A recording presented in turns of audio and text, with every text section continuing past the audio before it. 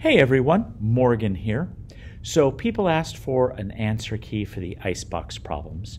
So I thought I'd just walk you through my written answer key really quickly here.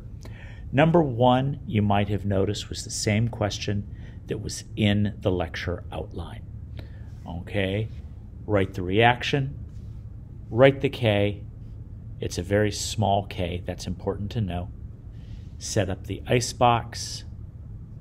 Fill it in 0.10, 0, and 0, minus x, plus x, and plus x are the changes. And at equilibrium, you add those together. You have 0.10 minus x, x, and x. It's a 1-to-1 ratio for a to b. That's why it's just x.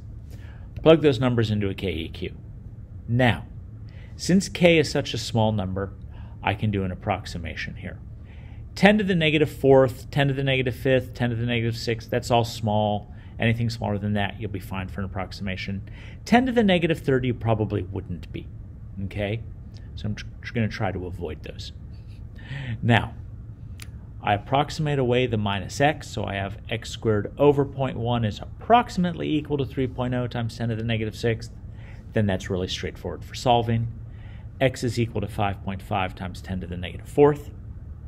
So since we're looking for the concentration of B, let x equal the concentration of B, which is 5.5 times 10 to the negative fourth molar. If you need to pause this for a second, go ahead. I'll count to 5. Okay, so now let's look at the second question here. Okay, almost identical setup. It's a much, much smaller K. So the approximation is still going to be valid. Our initial concentration is 1.00 this time. Plug into the K, do an approximation. And when I solve it, x is equal to 5.5 times 10 to the negative seventh. So the concentration of S2 minus is 5.5 times 10 to the negative seventh molar. Okay, pause if you need to.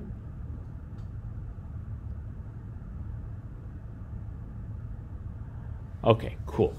So now let's move along, look at questions 3, 4, and 5. Okay, so here is number 3. Again, almost an identical setup. I tried to do that for these first 5 questions. Still a small K. This time initial concentration is 0.25 molar. I did an approximation. Let x equal the H plus, which is 3.4 times 10 to the negative fourth molar. Pause if you need to. I'll count to 5.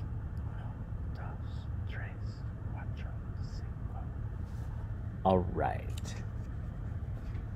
Moving to number 4. Okay. Number 4 has actually the same reaction as number 3. The only thing we changed was the initial concentration. So this time x is 2.1 times 10 to the negative fourth, and the H plus is 2.1 times 10 to the negative fourth molar. All right, pause if you need to.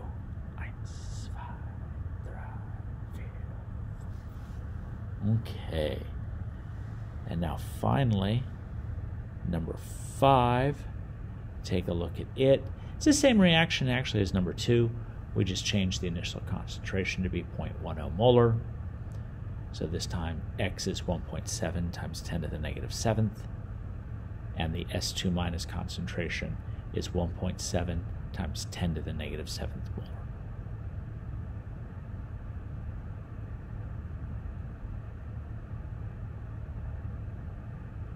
Okay, I'm not actually going to do number 6 through 10 because I want you to be able to work on those for some extra credit points.